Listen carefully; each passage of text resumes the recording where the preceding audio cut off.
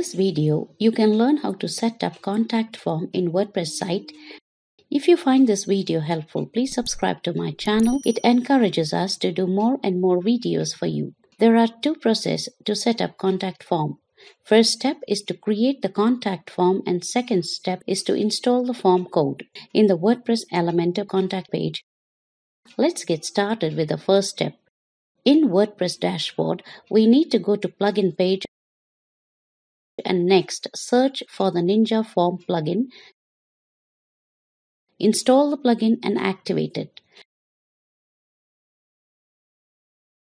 Once installed and activated, we need to go to the Ninja plugin dashboard to set up the contact form.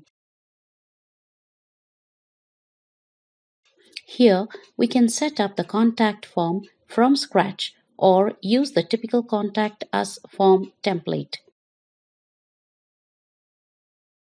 In the contact form template, we have all the usual fields for a contact form. We can change the contact form heading title in the Advanced tab under Display Settings and save it. Before publishing the form, if we want to add any other field in this form, we can click this plus icon under Form Fields. We can add the phone number field into the contact form here for speedy communication. We can make the phone field as a compulsory required field or keep it as an optional field.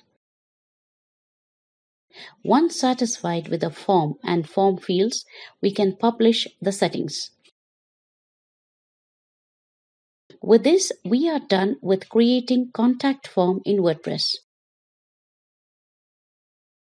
This shortcode we need to install in the WordPress Elementor page to display the contact form. Next, the second step is to install this contact form shortcode in the WordPress Elementor page. Let's see how to install and set up contact form shortcode in Elementor page.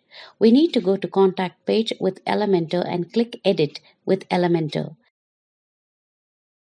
Next, here we need to search for shortcode under Elements.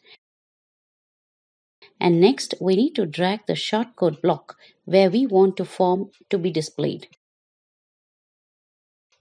Next, paste the copied contact form shortcode in this box and update to save changes to contact page. Next, we can preview the contact page and see if the contact form is displaying as intended. Next, we can fill in the contact form with the dummy form details to test if the form is functioning correctly. Message sent successfully. We can head to WordPress Ninja Form dashboard and confirm if the email has been reached correctly under Submission section. And done successfully setting the contact form in the WordPress Elementor page. With this, we have come to the end of this video tutorial. Please like, comment and share the video if you find it helpful. And also do not forget to subscribe to our channel and click the bell icon. It encourages us to do more and more videos like this for you.